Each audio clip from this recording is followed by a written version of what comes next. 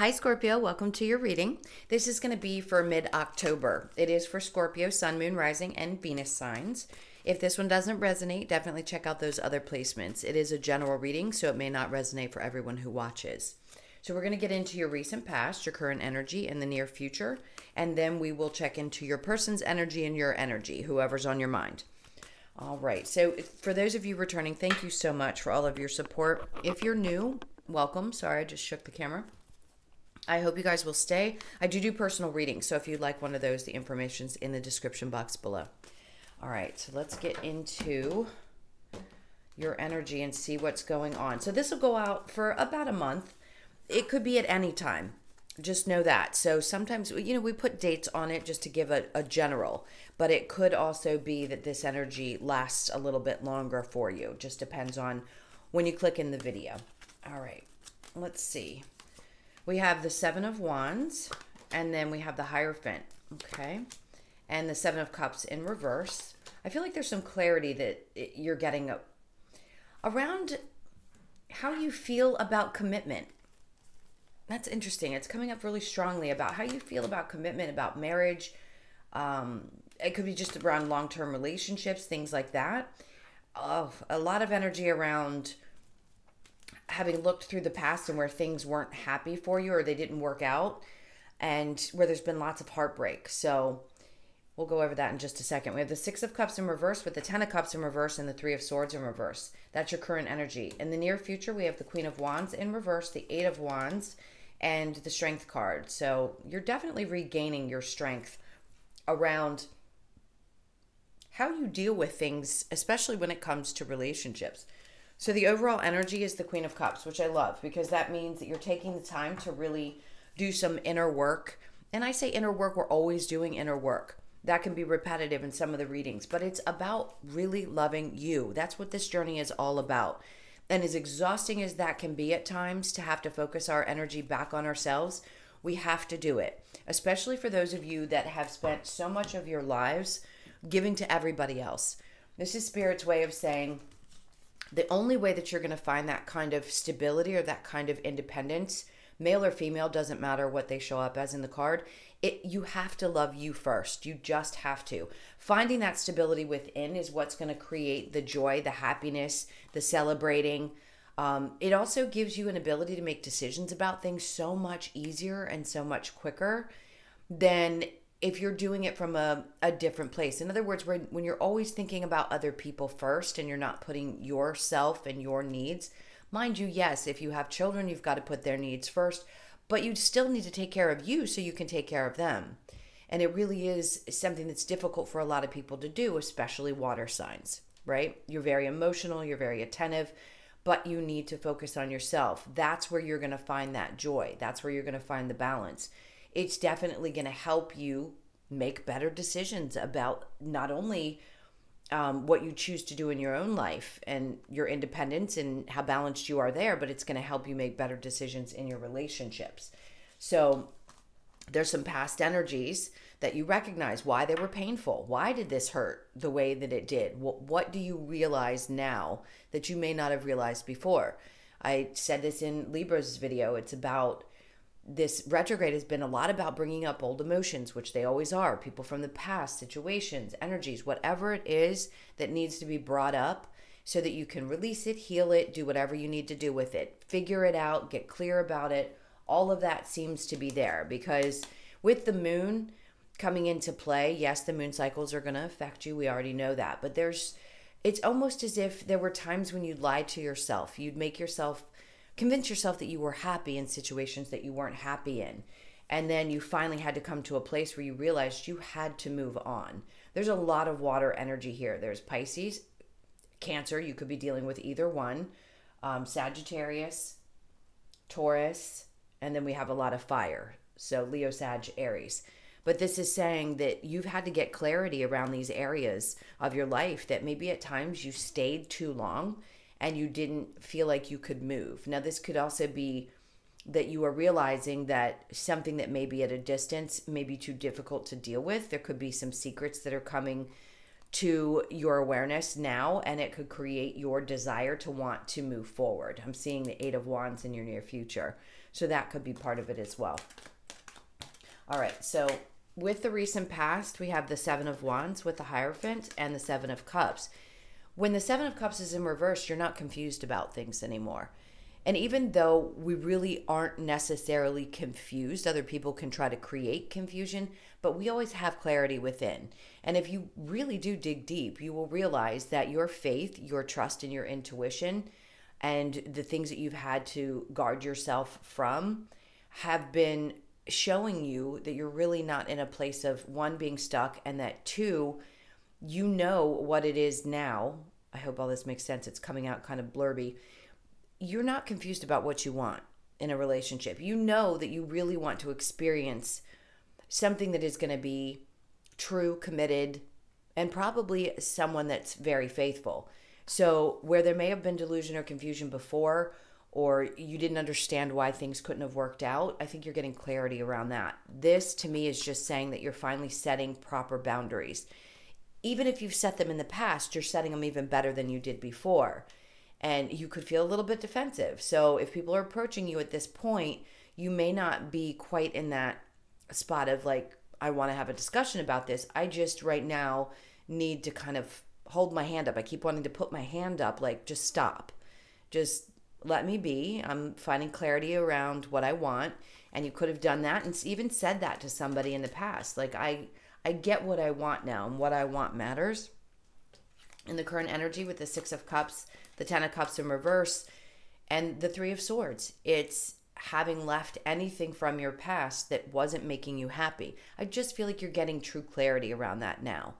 So you could have had it before, but you're getting even more. The retrograde's like, nope, let's dig a little bit deeper. Let's see really why you made the choices that you did. What lessons did you learn? All of those good things. It's a repetitive thing. We don't stop learning until the day we're transitioned back to where we came from. In this case, it's really not having any tolerance for the things that you dealt with in the past. But until you have clarity around that, how can you make different choices? So in this case, a lot of that energy is really being released. In the near future with the Queen of Wands, you could just be a little bit exhausted or tired of dealing with people who do not know how to connect on the level that you do. So being a little bit tired, it could create difficulty in forward movement. But it's almost like no matter how you feel, no matter what you've been going through emotionally or otherwise, things are going to start coming to you and happening. Like life still goes on. So the movement is not going to slow down. And it looks like somehow, some way you regain your strength and you just push through. It's loving on yourself. So whoever this energy is of the Queen of Wands, you could have just had one of those moments where you realize that somebody is not as true. Their true colors may have come out and they're not as true as you thought they were. When we saw the moon, that could have been what came to light. So it could be a female energy, male energy, doesn't really matter. It just is someone who kind of hides behind a false mask. And yes, could it be a little bit of narcissism? I don't feel like it's full on. They could have tendencies of that, but they just are not as true of a type of person as you are. And that creates a need to either communicate how you feel, having the strength to communicate exactly how you feel, what your boundaries are and what you will and won't tolerate. Also, just moving quickly beyond those types of situations. If you can have your boundaries and still deal with this person, if you don't have a choice about whether you have to deal with them or not, let's say it's somebody at work, that's okay. Just remember, it's about you. It's not being selfish to focus on you and protect yourself against people who are like that. You're regaining that strength in that area. You guys are good about that, but at times we all have our breaking moments, right? So something's definitely going to be shifting in the near future for you guys around like really finding the strength to push through no matter what's going on. All right, let's look at the Seven of Wands with the Hierophant. I think you're getting defensive in a sense about where you stand when it comes to long-term relationships, what your faith may be in them, how you feel about it in general. If anybody approaches you, it's like you've just come to this point where you've come to a conclusion. Like there is no like changing your mind at this point. For some of you, it's you definitely want to settle down. For some of you, you will never do it again if you've already been married. And it's not going to matter what somebody says.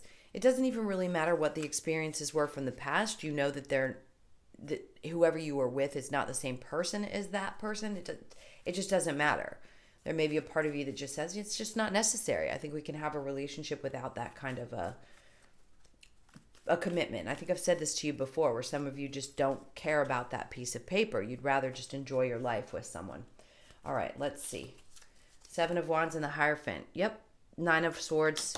Because you don't want something to create that kind of lack of sleep. Maybe you just don't want to live with someone. Maybe you don't want them creating a lack of sleep, or you don't want any kind of betrayals to create that sense of, I'm losing sleep over a person. If you set your boundaries properly with someone and you know what you're getting into, you know what to expect, then it doesn't create the same kind of stress or betrayals, because you just don't allow the same things to happen. You pick up on stuff before it actually happens.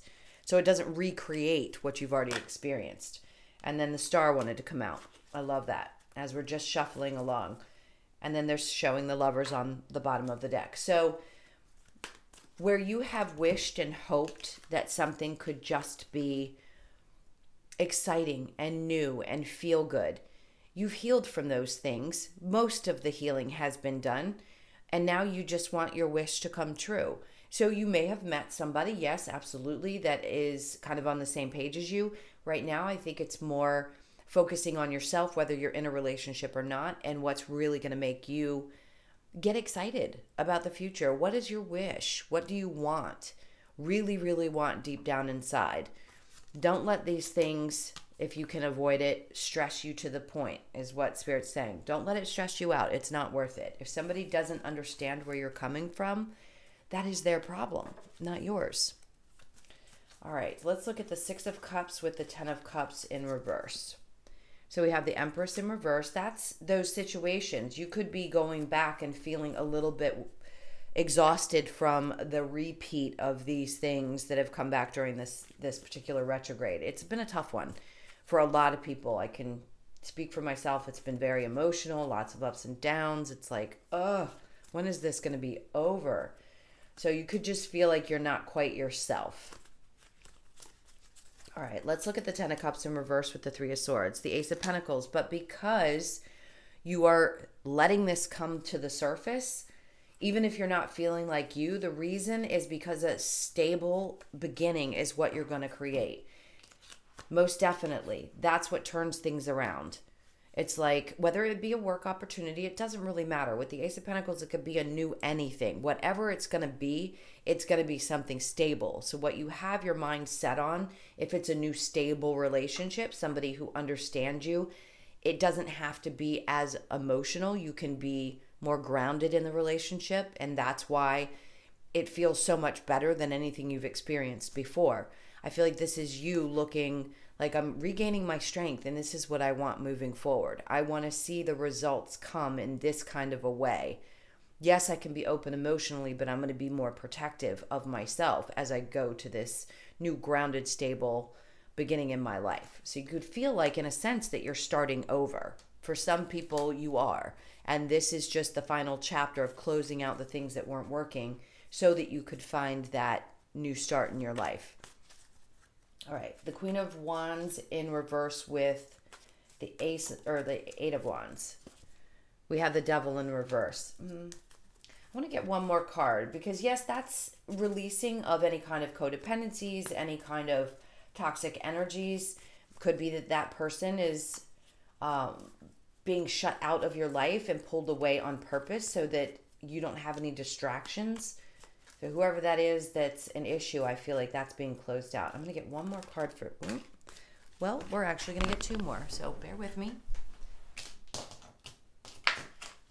They wanted to pull this out. I just feel like there's more messages. All right, so Strength and the High Priestess, absolutely. See, you're regaining your strength twice. That's saying that you're, in the near future, it's coming back. Wherever you felt depleted, as you start to trust your intuition more, it never stops getting better and better. I'm just going to say, it's always, even if it comes up in every reading that you have, that's what's going to help you get away from these types of situations. That's what's going to create the strength that you need to stand up in any circumstance, whether it's work, partnerships, friendships, whatever it is. You're going to have the strength to move forward and beyond this. Something's coming to you. I feel like you're going to have a new sense of self. It's different than just trusting your intuition. It's almost like it's heightened to a point where you can smell, this is going to sound really funny, where you can smell people's bullshit from a mile away. Like where you've probably felt things in the past and maybe sometimes let things slide. I feel like the reason her head is back and I keep wanting to giggle is because I just sense that you're going to get to a place where you're like, I just smell it. I smell it coming. I know it's here. Don't try me because I'm just too far beyond. So many people's senses are being enhanced so much right now that you just can't deny what you feel, see, hear, in a sense, what most people think they don't have, which is clairaudience. All of those things are going to be happening whether you realize it or not. And that's going to help create that strength that you need to keep it going. And then things move a little bit quicker. There's a lot of communication that seems to want to happen. So if there are people who are starting to understand that they can't cross certain boundaries with you, they may not like it too much. So just know that. They're going to feel a little resistant in the way that they deal with it. I say resistant. In other words, they're going to be standoffish. If you've always been really, really kind and let people get away with their bullshit, as soon as you stop allowing that, that's when people start to get really angry. They don't even realize it. They just know something's different and they don't like it. All right, the Eight of Wands with the Strength card. Then we have the Page of Cups. So there could be somebody in your life. Now, this is going to be for those of you that have either a younger sibling, I want to say, or a child who is still kind of in an imbalanced place emotionally. Could it be a male? It could be either. It doesn't matter. Gender doesn't matter when it comes to the Page of Cups. Now, I don't want to say this is someone who's necessarily immature, because immaturity to me in this case feels like someone younger. So if they're struggling, you may know it, you may feel it, and be wondering why you have such a keen sense to what's going on with them. You just get them, and I feel like they have the ability to open up and talk to you and feel safe with you. So that's a really beautiful energy. So you're going to need your strength because this person's going to need you. Okay? It doesn't matter what they are in your life. They could be younger. Like I said, it could be a younger sibling or it could be a child. All right. Now, I'm going to clear this and we're going to get into whoever's on your mind. So think about that person for just a moment. Let me clear these up. They want to turn that 10 of Cups in the upright. All right, so this is for Scorpio and their person, please.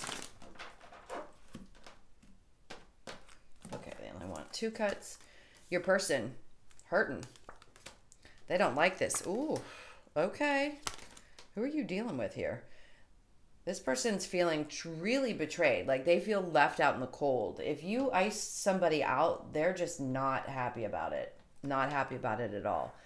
They're trying to act as though they're happy, but they're not.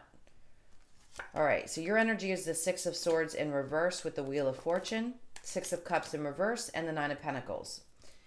And then we have the 10 of Wands. So there could be a lot of stress between the two of you right now for who this resonates. Your person is definitely feeling completely like stabbed in the back. Whether it's actual or not is what I want to say. They feel very left out in the cold. They feel betrayed.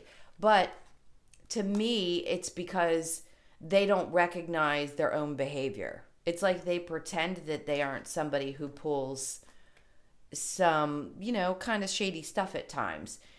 They could be in a place where they appear like they're happy or that they feel like this is what will make them happy is this relationship, but I don't know that they can be honest with themselves about what part they play. So, interesting. So you, 6 of Swords in reverse with the Wheel of Fortune, 6 of Cups, and the 9 of Pentacles. This is remaining too self-focused on you, your independence, your self-worth, not wanting anything from the past to create an imbalance in what you're either building or what is coming towards you. So you fought long and hard to get to a place of peace. And now that you are there, I don't feel like you want somebody from the past to come back and shake that up. So that's for those of you that are dealing with someone from the past, or someone that may feel like you've left them out in the cold. It could be reversed, but I don't usually sense that. This seems very strongly your energy and their energy. So that's how they're feeling right now. For those of you that are in a relationship with this person, it's like I hate to say this, I'm so sorry, but it's like they play the victim all the time. Like it's always about how hurt they feel. Like I said, I don't feel like they can take responsibility for their own actions. All right, let's look and see with the romance angels.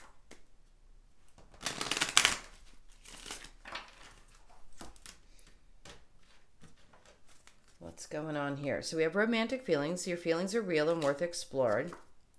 Codependency, I said that. Addictions are affecting your romantic life. So somebody has some codependency issues for sure. Love yourself first. I told you this in the main reading. Your self-respect makes you more romantically attractive. And then past life relationship. You have known each other before. Finances and career. Financial issues are a factor in your love life right now. So for you, I don't think it's that there's financial issues necessarily. There could be for your person or for you, but it seems like it's more like I just want to focus on my work. I don't necessarily want this to disrupt my balance. Do I sense that the two of you have romantic feelings? I do. It's definitely a strong connection, but codependency is a problem, whether it's somebody having addictions or that they are just codependent, meaning they have to have a partner all the time.